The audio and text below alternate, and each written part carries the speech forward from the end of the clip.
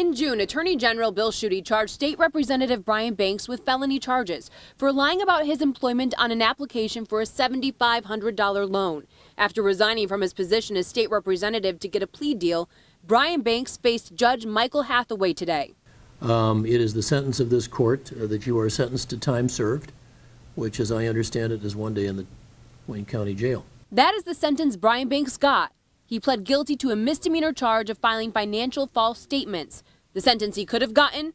Life in prison. Banks, who is from Harper Woods, is a habitual offender with a criminal history for writing bad checks and credit card fraud. Still, he says he is a victim of dirty politics. You all know what this was about. I was a strong voice for you. I'm not going anywhere. I'm going to continue to fight for the issues that matter most to our citizens. Banks' attorney says Michigan Attorney General Bill Schuette, who is a Republican, issued these charges on the last day before the statute of limitations ran out for political impact. He says this is a political witch hunt, not about justice.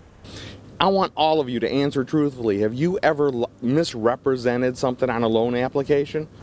A lot of people would say, well, no, I don't lie on those loan applications. Look, what he did was wrong. There's no doubt about that. Banks' attorney says his point is that very few people are ever charged with this crime, especially when the loan is paid off, as in this case. The plea deal does not ban Banks from running for office again. Would you want to run it again, Mr. Banks? No comment. In Detroit, Kim Russell, 7 Action News.